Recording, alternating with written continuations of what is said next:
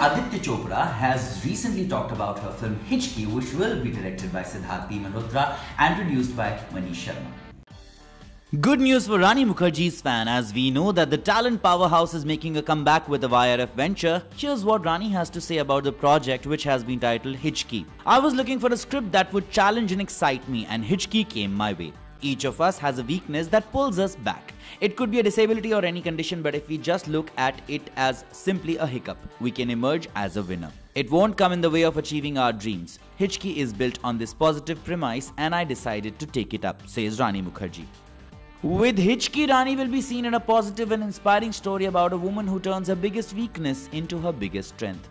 Rani, who's also a mother to a beautiful daughter Adira, is very excited about the freshness of Siddharth's film script and is confident that she'll balance her time between Adira and the film comfortably. She was last seen in Mardani 2014, where she took everyone by storm as the power-packed policewoman. Post the film, she took time off for motherhood. Now Rani Mukerji will return to do what she loves doing the most. We can't wait.